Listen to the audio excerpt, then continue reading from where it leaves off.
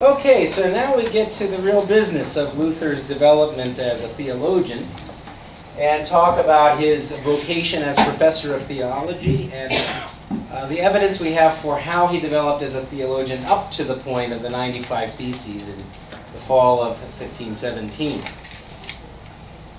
So as a professor of theology or professor of Bible, these were synonymous terms. Theology as a discipline was often just simply called sacred scripture in the Middle Ages. Luther was called to interpret the text of Scripture, and as I mentioned, he, like his mentor before him, von Staupitz, decided to give up other kinds of lectures like Lombard sentences, etc., and to devote himself entirely to lectures on the biblical text. Although he did participate in other things like disputations or formal debates, which were also part of the life of the medieval university.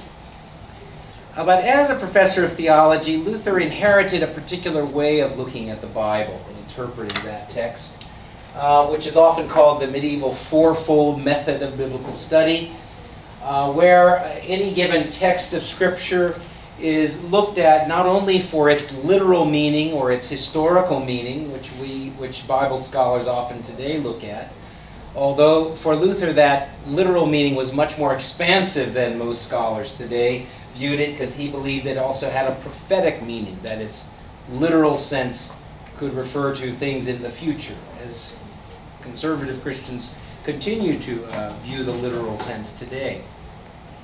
But inherited from the early church fathers and practiced throughout the Middle Ages was a view that in addition to the literal sense of Scripture, there was a threefold spiritual meaning of any given scriptural text. A tropological sense, an allegorical sense, and an anagogical sense. So I'll just give you a kind of a simple example of this from the Psalms. The Psalms often talk about Jerusalem, right? And rejoice as the Jerusalem is the place of God.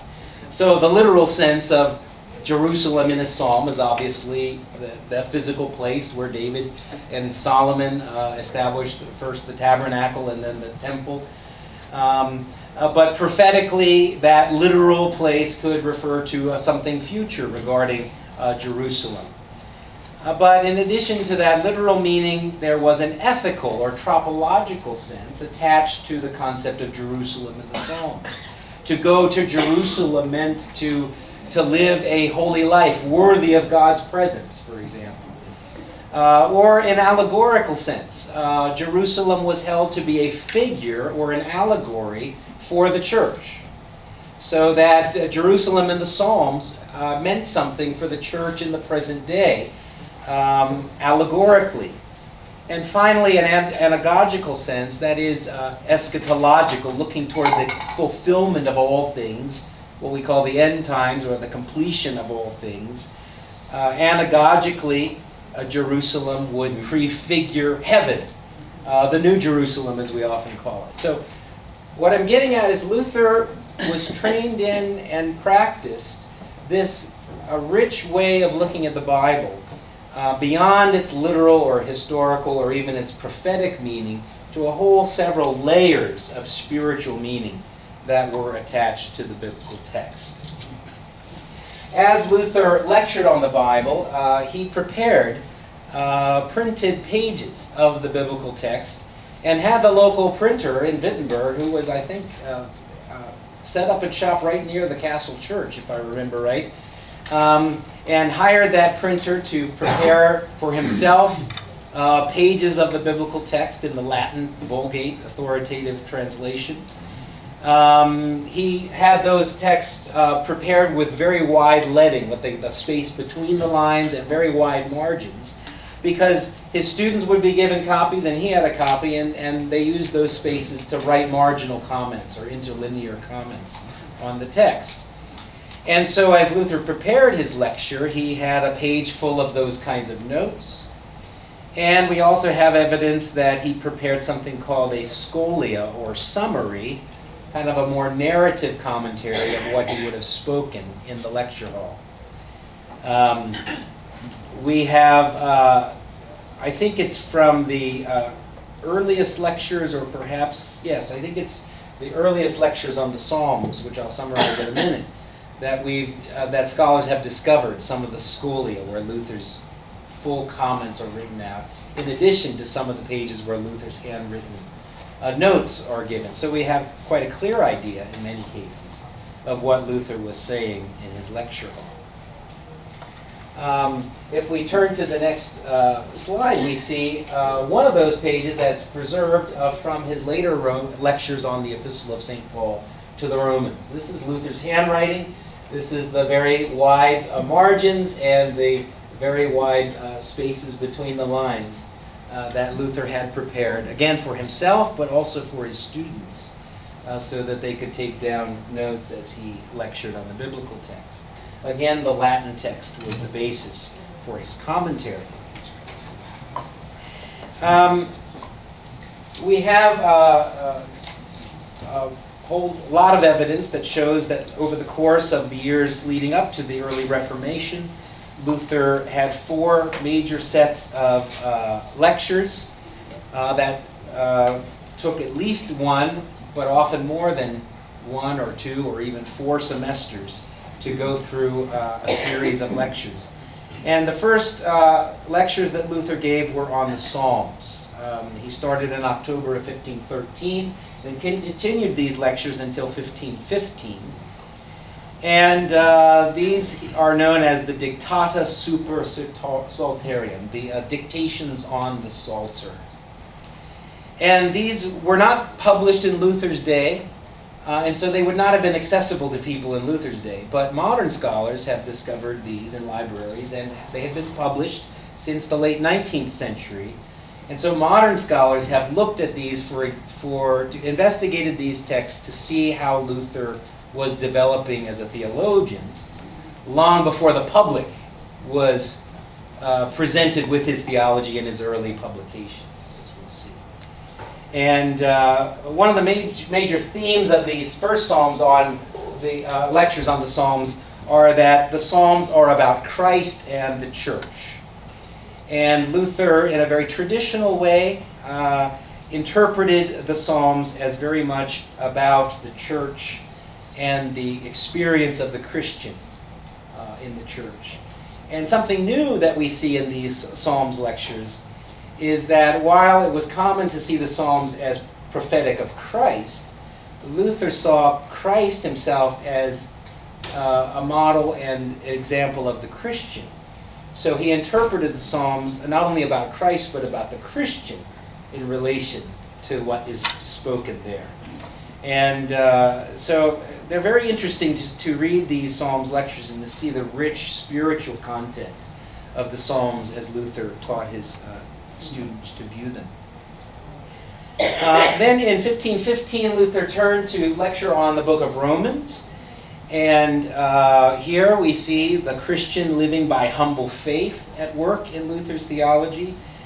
These were also not published in Luther's day, but only published in the early 20th century. So again, only modern scholarship has had an opportunity to see Luther developing as a theologian through these early lectures. A little different with Luther's lectures on Galatians, which he gave in 1515 or 1516 to 1517. These Luther prepared for publication several years later in 1519, as he was already embroiled in controversy over his 95 Theses. Finally, in this period, Luther turned to lecture on the Hebrews, the letter to the Hebrews. And one historian describes the content of these lectures as a theology of testament, of promise. That Luther is starting to really challenge some of the theological assumptions that he had been trained in these earlier lectures. Finally, very much in the wake of the controversy on the 95 Theses, Luther turned to the Psalms again, late in 1518, but probably not beginning the formal lectures until 1519. And here in these lectures, which again were published at the time in installments, the first 5 lectures were published in 1519 and sold out within the year. A second edition was prepared. Here we can see that Luther was not only teaching his students a full new theology, what we call the Reformation theology of Martin Luther, but he was making this publicly known as these lectures were being made available to the academic world, at least. They were Latin and published in Latin, and although it's quite possible, maybe these were even translated. I need to review that. Well, let's look in a little more detail at Luther's earliest lectures on the Psalms. Many scholars see that a kind of an Augustinian theology of humility is at work here. And they look at the influence of Luther's mentor, Johann von Staupitz, who published also in the discipline of theology of piety and understanding of what it meant to be a humble sinner before God and what it meant to be truly penitent. And theologians and historians look at these lectures and see here Luther quite traditional in many ways, but also very influenced by certain movements of piety and theology that were active in his circle. We see a big emphasis on these lectures on the nature of sin in the human being, and the greatest sins are self-righteousness and self-sufficiency and pride. And so the real need of the sinner is to come to a true contrition, a true sorrow for one's sin. And how then can the sinner be justified before God? Luther is very much working still in an understanding that one must confess properly and totally accuse oneself and not have any sense of righteousness, but rather condemn oneself and come before God in humble faith in these lectures. The next slide gives us just an example. Commenting on the passage from Psalm 70 or Psalm 71 in our Bibles today. Psalm 70 is the number in the Latin Vulgate translation. Commenting on the passage, "And your righteousness, O God, even unto the highest," Luther writes, in this verse the correct distinction between divine and human righteousness is described at last. For the righteousness of God reaches up to the highest of heavens and causes us to reach there. It is righteousness even to the highest, namely of reaching the highest. Human righteousness, however, is not so, but rather reaches down to the depths. And this is so because he who exalts himself will be humbled, and he who humbles himself will be exalted. But now the entire righteousness of God is this, to humble oneself into the depth. The man who does this comes to the highest, because he first went down into the lowest depth. And here the psalmist rightly refers to Christ, who is the power of God and the righteousness of God through the greatest and deepest humility. Therefore, he is now in the highest through supreme glory. One little line in the Latin text of the Hebrew Psalm that Luther richly describes in terms not only of what it meant for Jesus, but what it means for the Christian, and what it means for the Christian to be truly contrite and humble before God. The next slide continues with this, but I'm not going to read all that. You get the same flavor coming out of this psalm, that justification before God comes as one humbles oneself, condemns oneself, and receives God's judgment.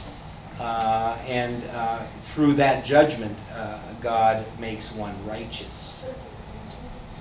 And the next slide also, yeah, okay. Now we'll build upon this a little more. As we look not only at these lectures on the Psalms, but on Luther's lectures on Romans, we can say that Luther is traditional in many ways, but he is also emphasizing certain things that correspond to some developments of late medieval theology. One of those is a concept of the theology of the cross, making Christ's suffering the center of Christian piety and devotion, seeing Christ as a great example of what it means to humble oneself, seeing that God is at work in the Christian, and that as God is at work, God makes demands, but also God gives through his work an activity of grace to change the life of the Christian. God's alien work is to kill, to drive out the old Adam, to put to death.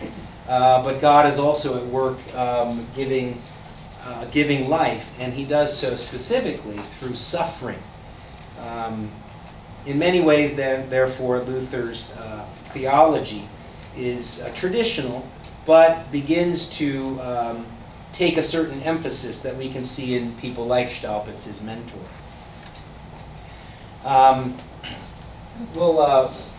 In this slide, we kind of summarize some of the ways that Luther's theological training was at work here. Remember, he was trained in scholastic nominalism. That is, that God is at work in Christ and through grace. And in the nominalist tradition, the center of God's gracious work is this concept of covenant, or making a pact, a pactum, or a covenant with the human being. And in this understanding, the human being has to do his or her part in the work of salvation, cooperating, as it were, with God's grace to achieve salvation. In Gabriel Biel, one of the most influential late medieval theologians in Germany, and Luther had studied Gabriel Biel's commentaries on the Mass, for example, Luther read of how a human being can, purely by natural ability, do works that are partially meritorious, partially good before God. And God's grace is, and the promise of God in the covenant made in baptism, is that God will take that partial goodness that the human being can achieve and perfect it, as it were, so that the human being can do worthy merits, what were called merito condigno. Merits with dignity, we could translate that quite literally.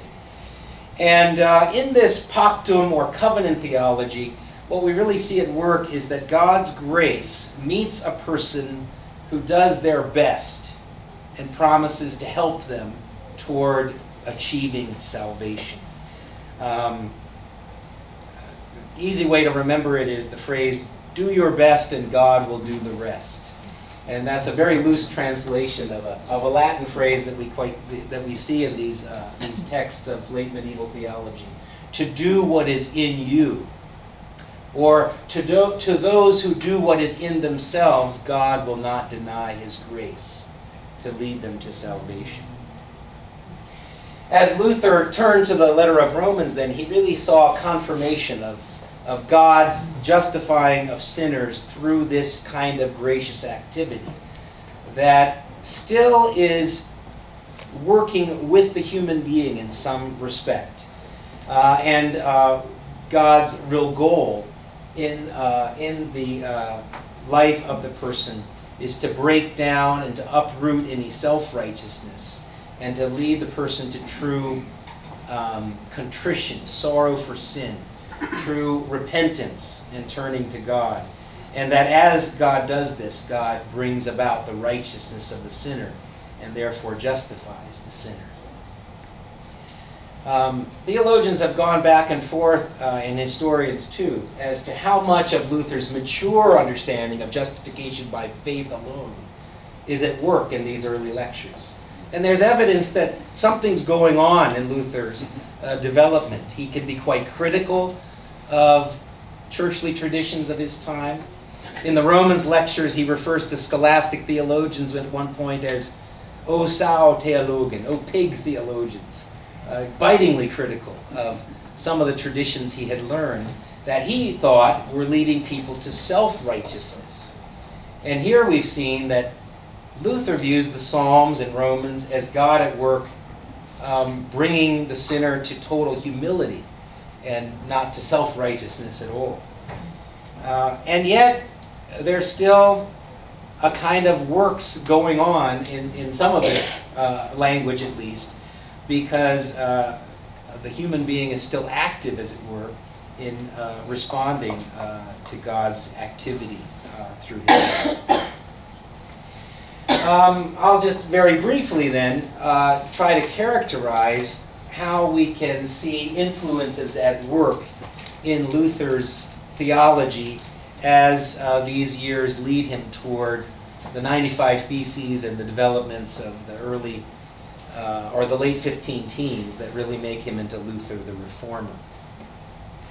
And so I'm summarizing these, and these are very nicely laid out for you also in this short book that I've recommended on the paper I handed out, and is uploaded as well on the what do you call this, the Adobe work. A little book by Scott Hendricks simply called Luther, but in the Abingdon Pillars of Theology series, that traces Luther's theological development very concisely.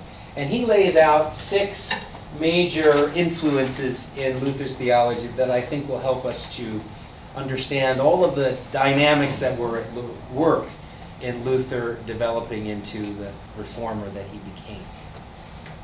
We've talked already quite a bit about monasticism tonight. Let's go to the next slide. But again, to emphasize that Luther's whole theological development was made up in the monastery as well as in the university.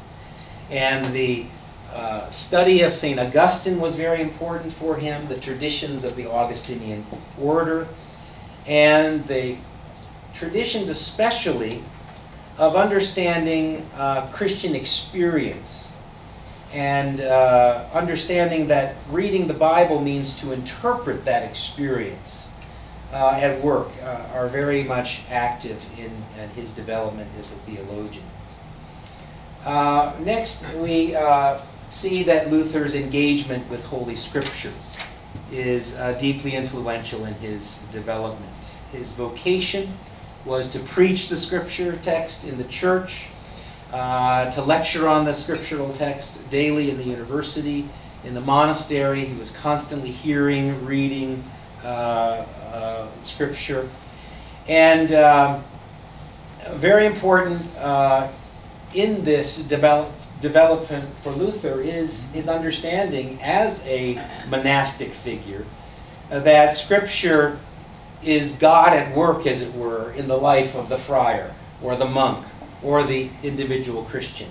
And again, that Scripture is actually, as we read it, as we hear it read to us, is actually at work interpreting our experience of life in relationship to God.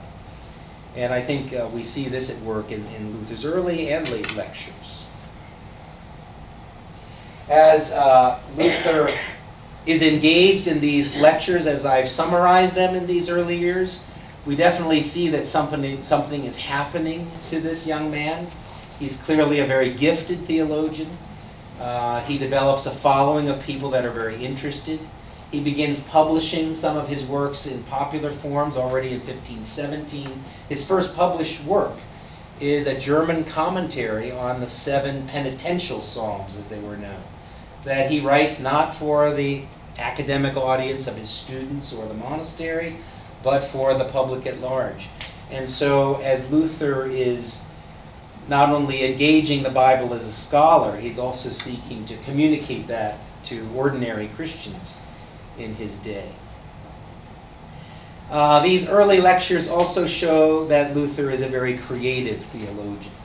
While totally loyal to the Roman Church of his day, he can be quite critical of the church. And even in the very earliest Psalms lectures, he will talk about those psalms that are talking about Jerusalem or the church or Christ in ways that, in his view, exposes some of the hypocrisy and corruptions of the church of his day.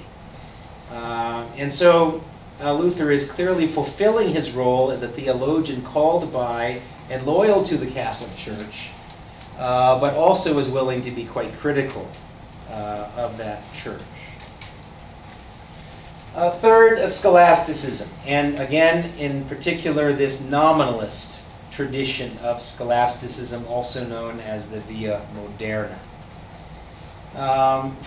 In his early years in the monastery, Luther studied carefully Gabriel Biel's commentary on the canon of the Mass.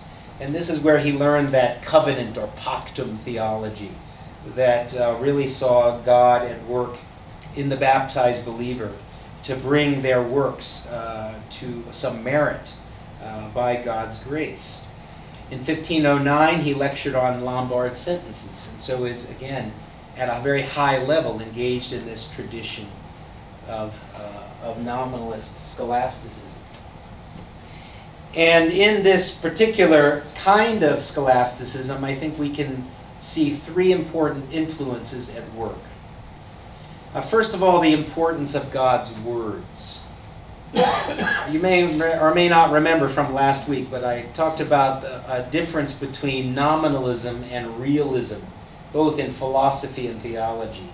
That in Thomist realism, at the back of all things is the mind of God and the ideas or universals that God creates. And you're a human being because you participate in those universals that God has in his mind. Nominalism doubts the reality of universals. Rather, God brings individual things into existence by the power of his word. And so the reality of something depends on God naming that something into existence. And I think not only in Luther's attention to Scripture as an authority, but his view that Scripture is powerful as Scripture is preached or read or heard to bring about life and to actually do this work that we've summarized, to do the work, the alien work of killing or humbling the sinner, and to do the proper work of raising to life a justified sinner in right relationship with God. Second, in nominalism, Luther learned to distinguish sharply between philosophy and theology, between what reason can accomplish and what one must believe by faith through the revelation of God's Word. In this tradition, this was understood through logic and a very disciplined and rigorous dialectical method, we call it. The disputation method of coming to truth by making propositions and defending those theses is very much at work. And next week, when we talk about the 95 Theses and several other disputations that Luther was involved in very early or even before the Reformation movement, we'll see how Luther was, though he became critical of Aristotle and the influence of that philosopher on scholasticism, he was himself richly trained in the logic and analysis that came through this tradition, and always employed it in his life, even though he could also criticize the overestimation of reason and the use of reason, especially in theology. Finally, the last influence of nominalism would be a negative one, that Luther struggled with and eventually came to reject. The view of nominalist scholasticism, that every human being has potential, can at least do partially good works that are meritorious before God, and is free to choose to love God and to serve God, and has therefore God's promise. If you do your part, God will meet you with his grace. Luther will struggle with that, and I think we see that at work in these early lectures. And finally, he will come to reject it, and that's at the basis, finally, of his belief in justification by faith alone, not by faith and works, or by works, certainly. Scott Hendricks gives us a rather concise definition of how the Occamist tradition viewed salvation, what we call soteriology, the way human beings are saved. And I'd like to read that briefly. It just gives us kind of a grounding for this rich tradition in which Luther was trained. Nominalist soteriology is a system based on the idea of covenant as the central principle in theology, in opposition to Thomas, or Thomistic realism, who viewed the center of theology as grace perfecting nature, by which God is obligated to accept the human, that is, in order to complete or perfect his own creation. Nominalists, that is, people like William of Ockham, Gabriel Biel, opposed the idea that God could be under any kind of obligation. They countered that God accepts the human being not on the basis of man's perfection under grace, but on the basis of God's own freely made decision that he will accept the efforts of those who do what is in them, because he is faithful to his covenant with man. So you see this idea. If you do your part, God will meet you with his grace because he's promised it, not because God needs to do something in relation to his creatures. If we look at the next slide, we kind of get a graph of how this covenant was working in the theology in which Luther was trained. The human being, since the fall of Adam, is sinful, but the natural man still has the ability freely to choose to do good. And those good works that one does are not perfect. They are hardly perfect, but to those who do them, God will not deny his grace. And so God meets that sinner who has some capacity. We call it free will, or they called it free will. God meets that person with his grace. That begins in holy baptism and the conversion of the sinner. And then, because of God's grace, that human being who can only partially do good is enabled to do worthy merits, which in the end achieve salvation. This is the idea of covenant, in which you see that good works have a critical role to play, even though it's still a salvation by God's grace, working in the human being as long as you do your best. The next big influence in Luther's development is the Augustinian tradition. Luther loved Augustine's works, but more important was that Augustine's theology was influential throughout the Middle Ages. And Luther would claim Augustine as a very important figure, even though he became what we might call a critical user of Augustine as he engaged the theology of his time. I won't read this, but Luther could appeal to Augustine, for example, when in the middle of the dispute about indulgences, and he's being accused of being a heretic quite early on, he can point to how Augustine also said that only Scripture in the final analysis is without error and totally reliable. And that's very important for his developing principle of sola scriptura, or the authority of Scripture alone as the highest authority. This Augustinian tradition was very rich throughout the Middle Ages. It was very definitive for Luther's mentor, Johann von Staupitz. But Luther, again, uses this as a critical means of engaging in theology. And lots of things are going on as the Reformation begins to take shape, as we'll see, in the late 15 teens, or actually the pre-Reformation, I think we should call it. And one of those things was that this humanist appeal to go back to the sources. And one of those most important sources for Luther, being Augustine, was at work as Luther, among others in Wittenberg, was shaping the teaching of the university there. We see an example of this when Luther writes to his brother Augustinian Johannes Lang in 1517. He says, "Our theology in Augustine advanced with good fortune and reign in our university through God's doing. Aristotle descends gradually, properly headed for eternal ruin in the future.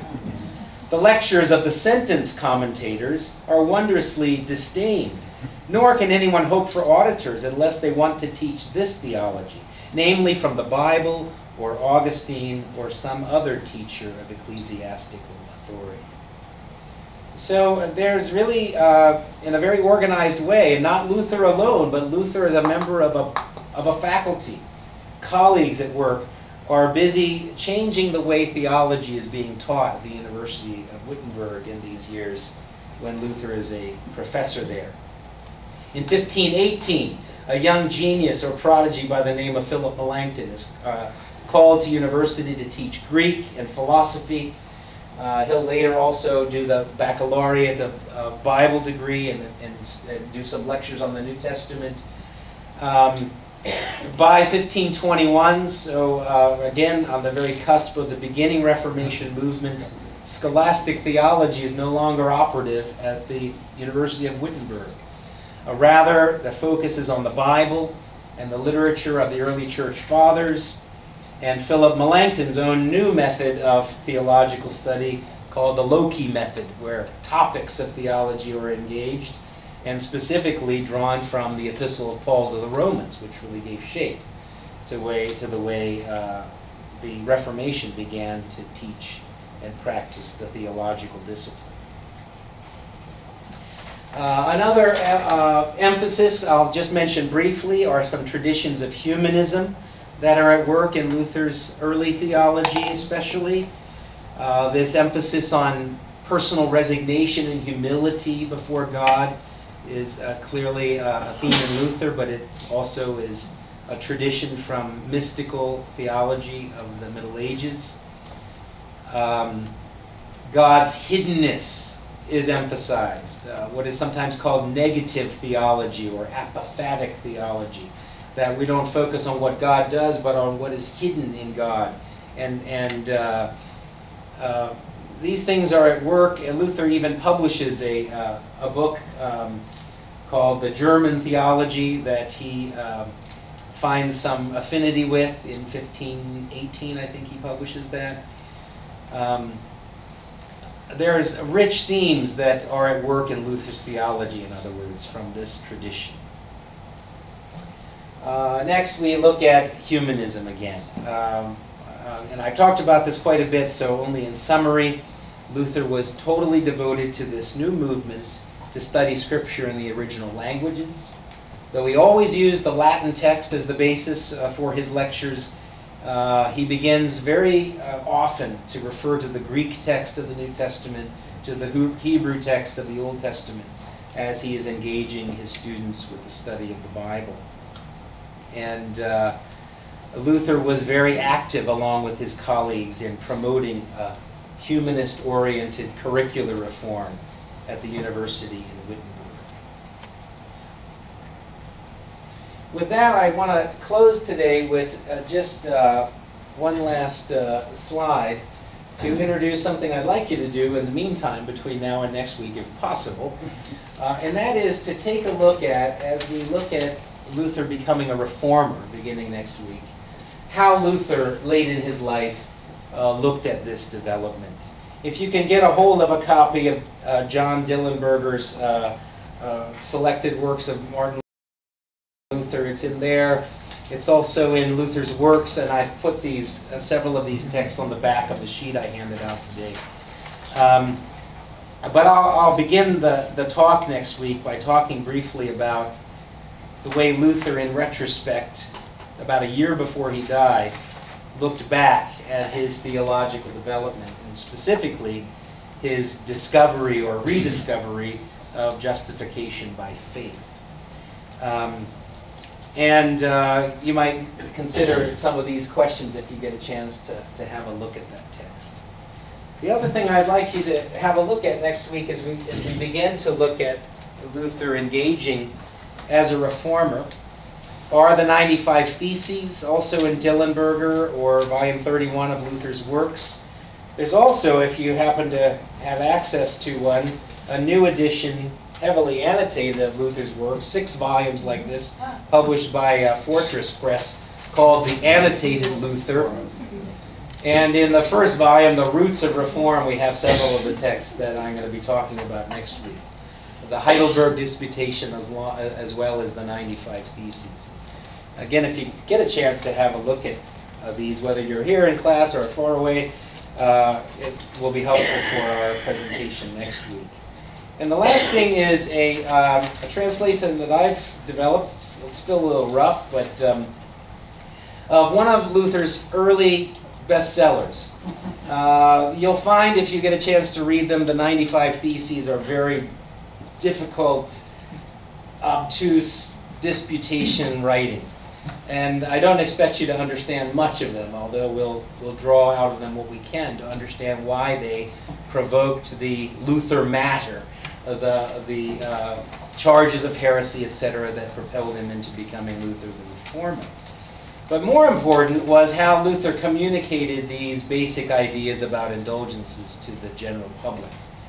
Already in March of 1518, Luther published a sermon on indulgence and grace. And I'll pass out these, and for those afar, we've uploaded my translation of these.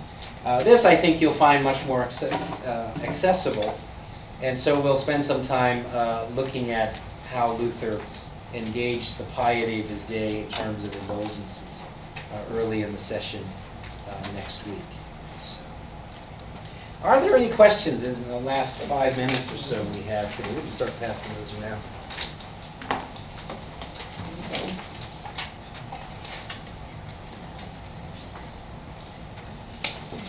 Or from afar? Not yet.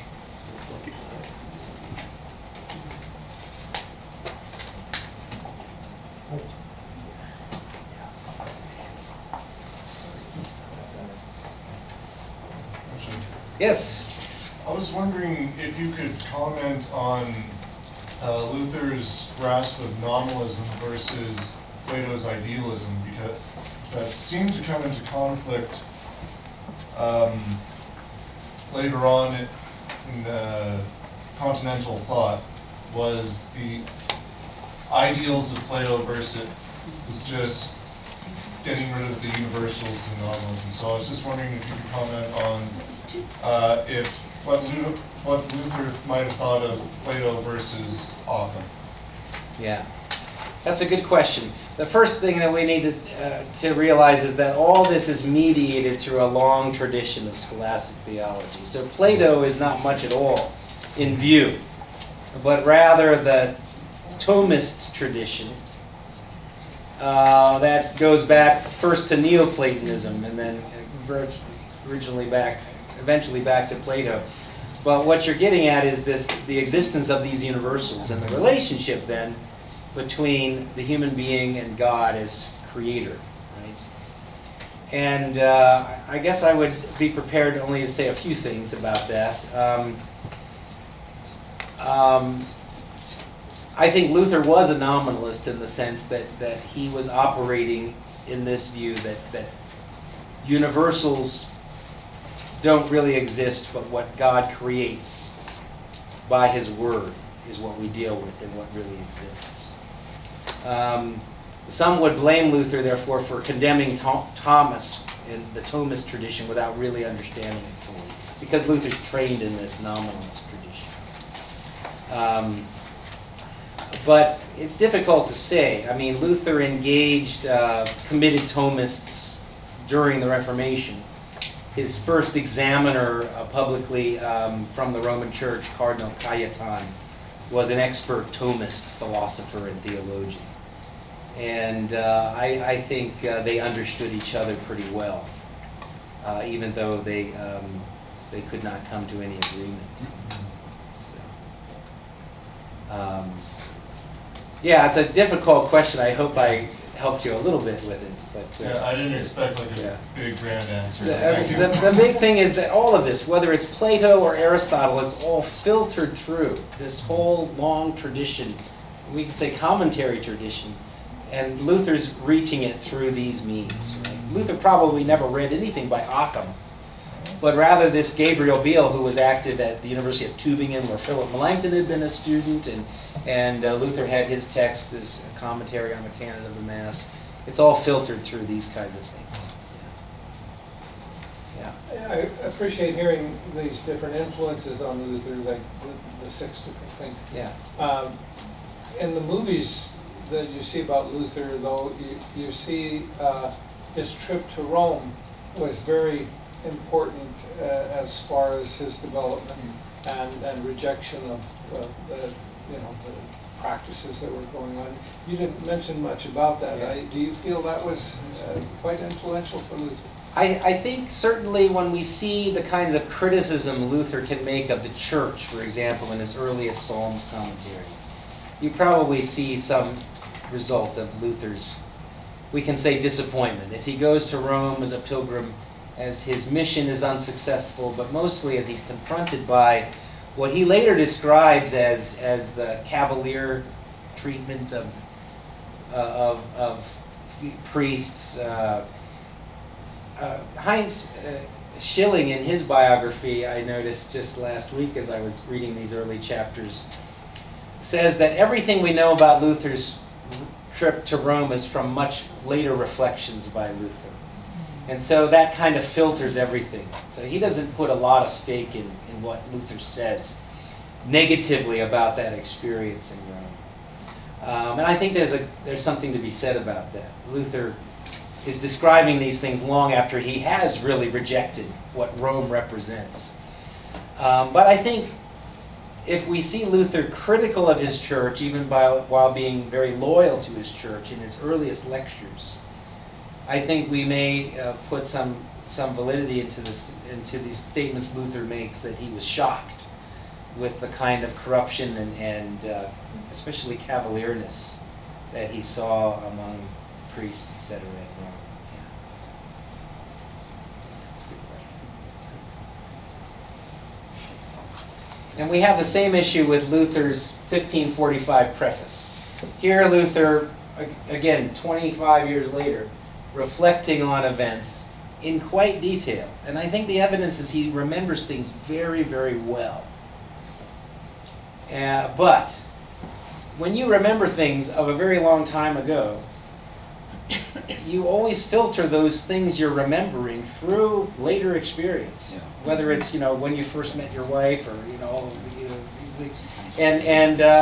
think about that as you read Luther's recounting of these events, because Luther is recounting them at a very different time. And we'll try to get at that when we look at that text next week. Thank you.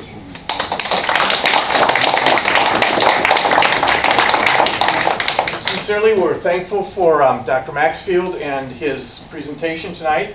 We're thankful for our second-year students next year to be a vicar, we hope. Josh, who's running the technology and making sure that people at home can see that. I want to say thanks to Ellen and to Nancy and to Denise for those of you who aren't here. You have to find your own snacks in the fridge, but they help provide for us a wonderful evening break. And I want to say thanks to each of you for being part of it. Whether you're at home watching, it is a fulfillment of our mission to be able to not only share messages like this, but it's all part of what happens as an outcome, that we form servants for Jesus' sake. And Jesus Christ is the core for the forgiveness of sin, for our life as a life of faith. I also want to say two other things. One is that we are, amazingly, it's the end of the second evening. We're just over halfway now, right? So we have 2 more sessions. I hope that you're able to join us again next week and the following week. But I want to make a little plug, if I can, for All Saints Day, November 1st. For the whole region, we are having a Reformation Hymn Festival. It will be at All Saints Lutheran Church here in Edmonton. We hope that all of you are able to be part of that and that bring friends. We hope that it's a wonderful celebration of the message of Luther, the hymns and hymnody of Luther, and those hymns that Luther's theology inspired. Spread the word. We hope that that's a marvelous celebration in word and song. That's 3 weeks from tonight, November 1st, All Saints Lutheran here in Edmonton. And then just a final closing word before the prayer. We talk about the Reformation as an historical event, and indeed it's a significant historical event that has shaped us and our church. But for those of you who are part of Lutheran Church Canada, we go into a significant weekend this weekend when the National Lutheran Church Canada Convention unfolds on Friday in Kitchener. And we trust that you are praying people who will continue to remember the church and the church structure and all the things that are involved in that. Christ is the Lord of the church. That's what Luther prepares as he's sharing his message, but that's what he presents, and that's part of our heritage. And we trust that Christ, the Lord of his church, will not only be present, but will guide all the things that happen. But we appreciate your prayers for the church, as well as those that continue to be an ongoing part of our ministry as a seminary of the church. Your prayers, your support, sending good students to us, that's all part of fulfilling our mission. Let's have a closing word of prayer. Dear Heavenly Father, we thank you for all the blessings that you give, again, for reminding us of the journey of Luther's theology, theological development, and experience that we can study and that can help us better understand who he is and what his theology means, not only for its day, but also for us. Again, we pray that you would remind us of the treasure that we have in the gospel of Jesus Christ, the forgiveness of sin, and the assurance of life everlasting by grace through faith. We pray that you would give us a quiet evening's rest tonight and awaken us tomorrow refreshed, willing, and eager to serve you as we live out our life of faith. In Jesus' name, amen. Thank you. Safe travels home. God bless. Thanks again.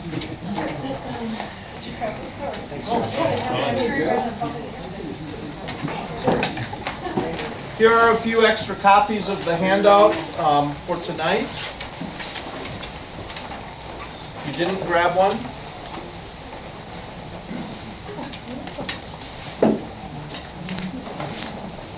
I cling to it and grab it.